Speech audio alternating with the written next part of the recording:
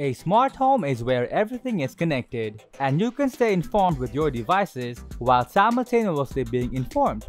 Your lighting, for instance, could be linked to your security camera, and your coffee maker could turn on when you get out of bed. The Internet of Things might be a fairly useless term, but essentially, that's what's happening. Everything is connected, meaning that information can be shared and your life can be controlled without the need to visit each thing individually.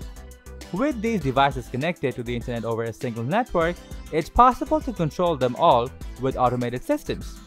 Nonetheless, there is one problem. Various companies develop all these different products, so you need a common language.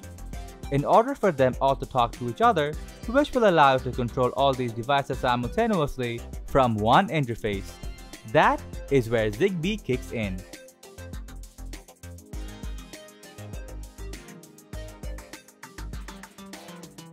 What is Zigbee? Zigbee operates wirelessly with IEEE's 802.15.4 Personal Area Network Standard, and if that sounds Greek, then an alternative approach might benefit you. Let us consider the way wireless and Bluetooth devices interact wirelessly. Zigbee basically allows devices to communicate in the same way. This standardized wireless communication protocol has been around for more than a decade, and it's widely used for low-power devices such as your smart home sensors that don't need a whole lot of bandwidth. Suppose you have a Zigbee-enabled light bulb and a Zigbee-enabled light switch, and you want your smart switch to control your light bulb.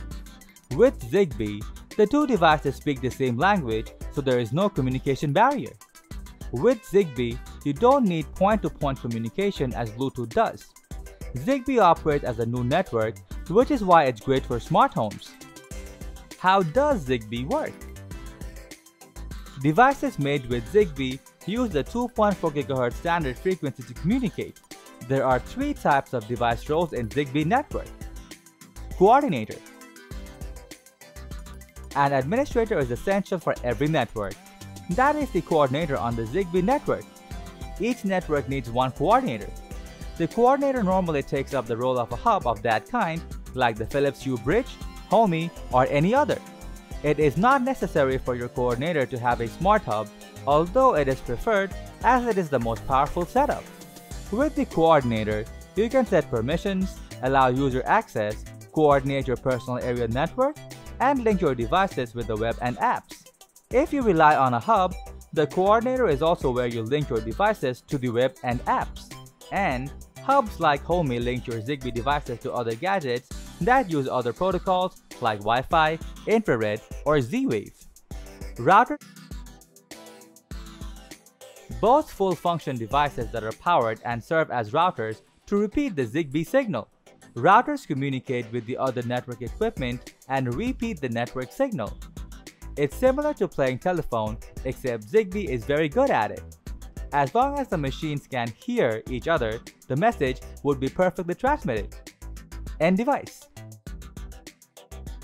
You can buy a limited function or battery-powered end device to operate as an end device. It is not a repeater or forwarder of signals.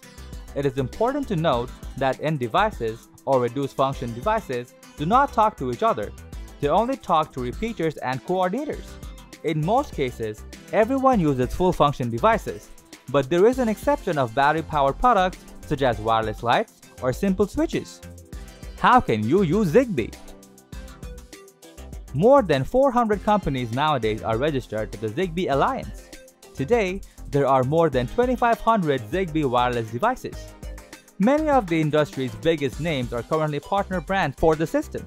With that said, here are some devices that support the Zigbee protocol: Samsung SmartThings, Philips Hue, Hive Active Heating and Accessories, Amazon Echo Plus and Echo Show, Yale Smart Locks, Honeywell Thermostats, Bosch Security Systems, IKEA Tradfree, Belkin Wemo. Therefore, the hub will scan your network for all Zigbee devices. This will save you the hassle of setting up each device individually. It also lets you remotely control the devices using a single central app. Hopefully our video was informative enough to clear all the queries you have on Zigbee and how it works. Thanks for watching our video.